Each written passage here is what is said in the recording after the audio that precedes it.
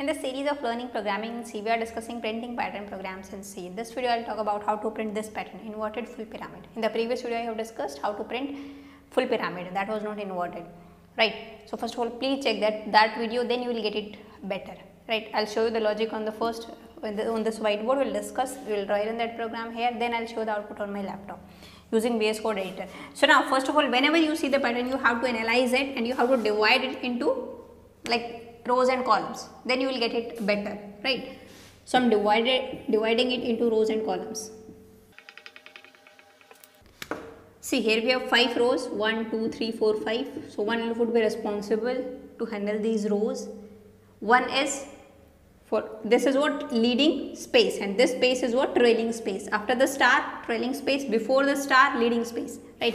So in the first row there is no space, so 0 space. Here we have 1 space, here we have 2 space, here we have 3, and here we have 4 space before the star, right? So now first loop would be j, outer loop we generally take the variable what, I, sorry, not j, I. That is, I would be responsible, that loop would be responsible for these rows, and jth loop would be responsible for the columns. How many columns are there? Right. So basically 3 loops would be required. The outer loop would be, in every pattern, the outer loop would be responsible for the number of lines or the number of rows here, right? That is ith loop. One loop would be responsible to print these spaces, and third loop would be responsible to print these stars, right? So now how we will print these things? See, if I take I and space, like how to analyze, how to find out the condition, right? Because in this row only 1 space before the star, here we have 2 space, here 3 space, here 4 space. So what should be the condition? How many times in every row space should be printed? How many times star should be printed? What should be the condition, right? So now here, see, rather than taking I from 1 to 5, here I am taking I from 5 to 1. Why I am saying this?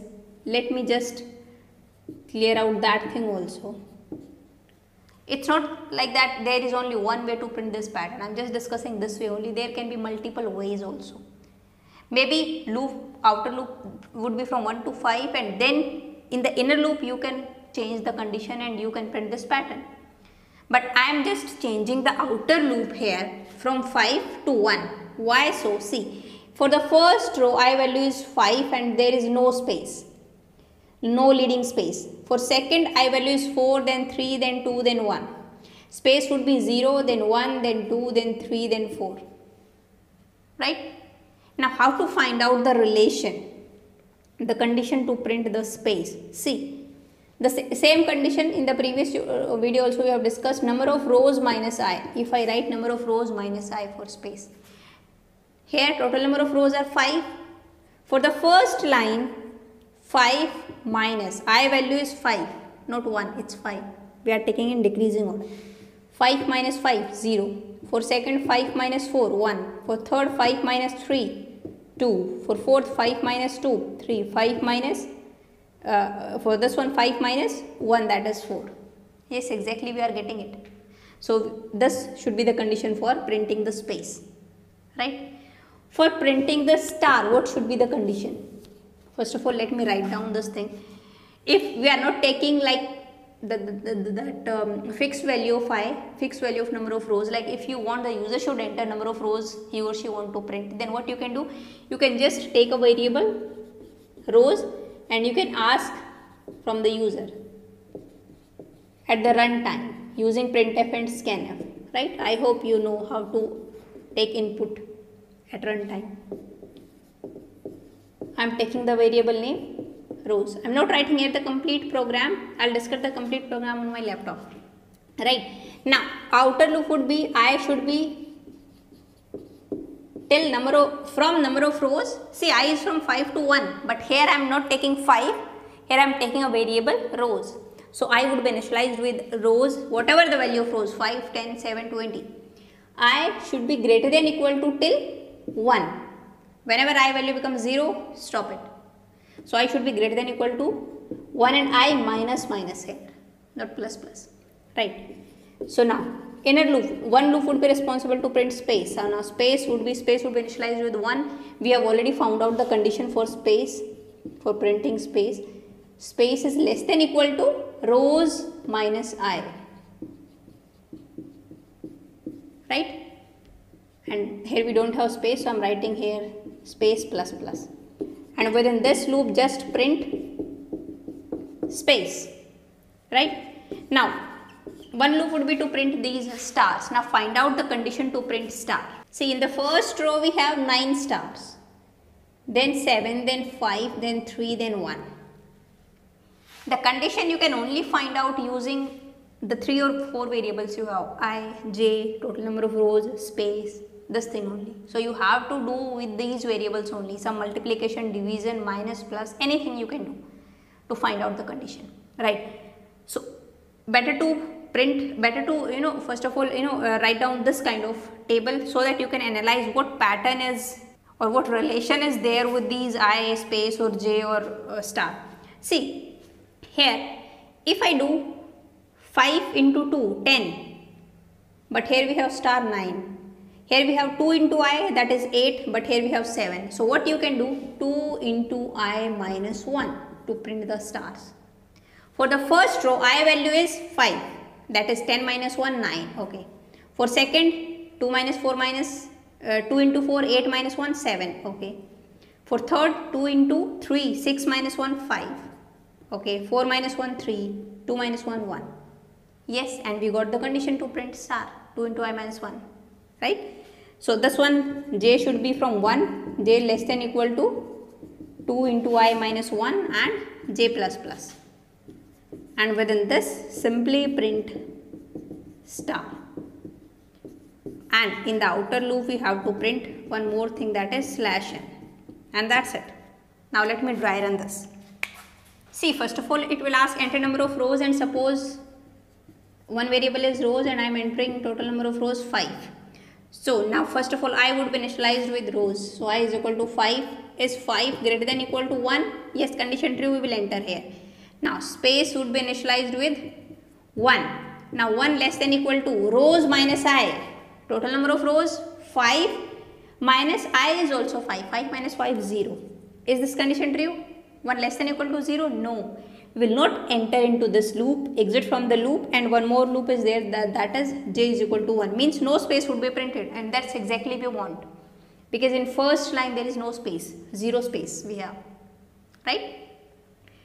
j1, j less than equal to 2 into I minus 1. 10 minus 1, that is 9, because I value is 5. Yes, condition true, we will enter here and star would be printed, right? Now again j plus plus, that is 2. 2 less than equal to 9, yes, means again star would be printed. So how many times this loop would be run? 9 times. When j value becomes 10, then it becomes false. So means 9 star would be printed here.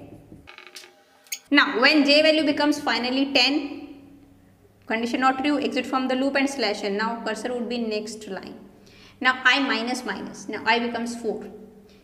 Is 4 greater than equal to 1? Yes, condition true, we will enter into this loop. Space would be again initialized with 1. Now 1 less than equal to, now see, rows minus 1, total number of rows 5 minus, I, rows minus I. 5 minus I value is 4, that is 5 minus 4, that is 1. Now condition true.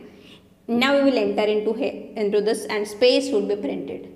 1 space below this first star, right? Space plus plus, that is 2.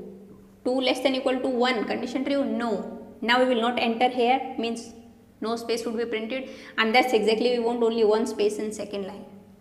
Now out from this loop, and now j would be again initialized with 1. Now 1 less than equal to, see, 2 into I minus 1. Now I value is 4. 2 into 4, 8 minus 1, that is 7. Is this condition true? Yes, we will enter here and star would be printed. So how many times this loop would be executed? 7 times. Whenever j value becomes 8, then it is going to stop. So now means 7 star would be printed here. And that's exactly we want, 7 star. Right? When j value becomes 8, exit from the loop and /n, means next line. Now I minus minus I becomes 3. Now I hope you got it. You can dry run by yourself. right? Now let me show you the output of this into my laptop, on my laptop. Now let me create one more file, that is pattern9.c, right? And we have already discussed in the previous video how to print the pyramid. This is just the inverted pyramid, so we don't have to change much. So I am just copying the previous code here. If you haven't watched my previous video, please check it out first, then come to this video, right? So I am just copying the previous code here. The only difference here is what, just have to change this one, that outer loop for the number of lines. I would be initialized with rows, it should be in decreasing order, right?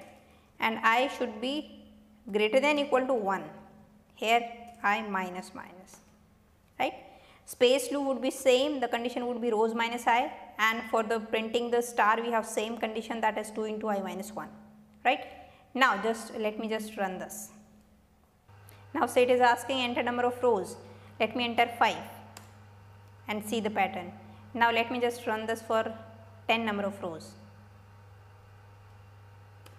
10, and see this is inverted full pyramid, right? So I hope you got how to print this pattern.